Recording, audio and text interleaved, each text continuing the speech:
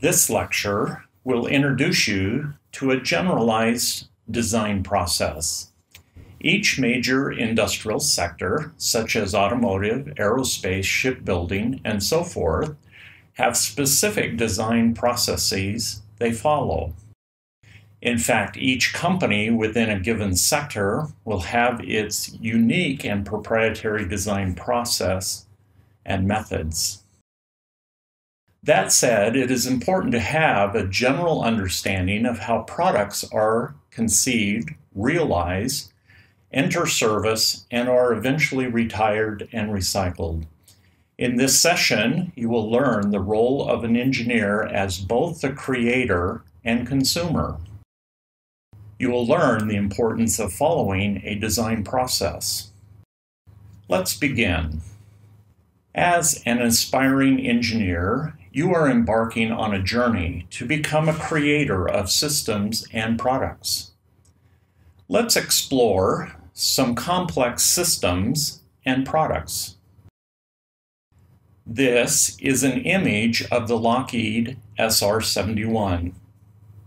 It was designed by Kelly Johnson and patrolled the skies for 33 years at a service ceiling of 85,000 feet, or approximately 26,000 meters.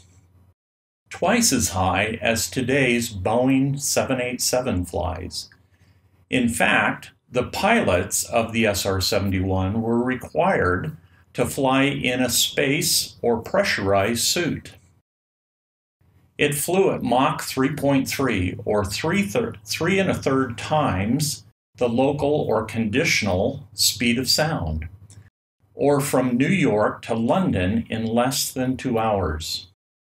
Most aeronautical engineers would agree that the SR-71 is one of the most amazing planes ever built, especially when one considers it went into service shortly after mainframe computing became a common engineering resource, and long before computer-aided design, or CAD, was ever invented. This plane entered service in 1966. After graduating with my bachelor's degree in 1980, I joined the engineers at Lockheed. I was mentored by engineers who had actually designed the Lockheed SR-71 and the U-2. This is the Lockheed Nighthawk, or F-117 stealth fighter jet, another amazing aerospace system. It went into service the same year that I left Lockheed and went back to Brigham Young University to begin my master's degree. Its maximum cruise speed is Mach 0.92, or 676 miles per hour, and operates at an altitude of approximately 45,000 feet. Can you see yourself contributing to a design of the next generation aerospace system? Here is a picture of the B-2 stealth bomber. It was designed and built by Northrop Grumman in 1989, the year I started my PhD in mechanical engineering at Purdue University. Its maximum speed was Mach 0.95 and operated at an altitude of 50,000 feet, or approximately 1,500 meters, and could carry a payload of 200,000 pounds. Maybe you can envision yourself creating the next products and systems to carry mankind back to the moon, to Mars, or beyond. Regardless of the industrial sector you choose for your career, you will find fulfillment and satisfaction in being a creator. If you plan to be an engineer who creates successful products and systems, you should commit to spending no less than 10,000 hours over the next 4 to 5 years studying the methods and tools used in the design process. This will help you become an outlier in the design community. Great design engineers also take on the role as the consumer. As an engineering consumer, you will constantly be analyzing the trade-offs between weight and cost, performance and cost, quality and cost, fit and finish, performance and robustness, as well as other critical product or system trade-offs.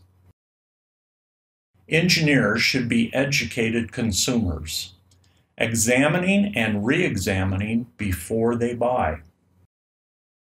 You will find yourself doing a cost to benefit analysis on every meaningful purchase. This is a skill that many great design engineers develop and nurture. They become their own best critic, not to mention analyzing and critiquing other co-workers' designs. The first step in becoming an outlier of the design process is to understand what the design process is. It is defined as all activities used to conceive, virtually formulate, analyze, test, and refine models that meet or exceed requirements. Once the virtual model is completed, it proceeds to manufacturing, product distribution, maintenance, and repair. Some engineers speak of the design process as the embodiment of life cycle management. That is, managing the design of the design data from its creation to its grave. This is a picture of the typical design process you will find in your engineering graphics or engineering design textbook. It is illustrated as a linear process, due in large part because all of the software tools industry has used for the past 30 years are single user, meaning only one engineer can have the model or data at any given time. This is a side-by-side comparison of design flowcharts. On the left is from a freshman level engineering graphics design textbook.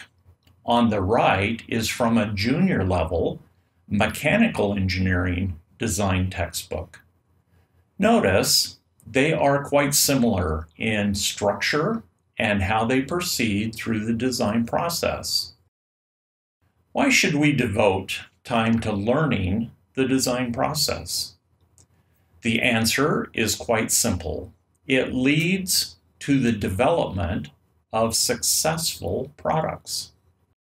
Successful products continue to reinvent themselves via the design process.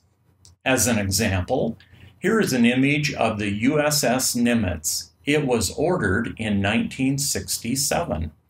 5 years later, it was launched. 3 years later, after being outfitted, it was commissioned into service. Since 1975, the USS Nimitz has undergone 18 major overhauls in its 40-year service. I think most people would recognize these cell phones as the generations of the popular iPhone. It was first launched in 2007, and today, in 2015, we have the iPhone 6 and the iPhone 6 Plus. Successful products keep reinventing themselves through the design process. All companies adhere to standard design processes because it is their roadmap for creating amazing, successful products. This concludes our lecture on the design process. In part 2 of this lecture, you will be introduced to the 7 steps or phases of the design process. I hope you found this lecture educational and informative.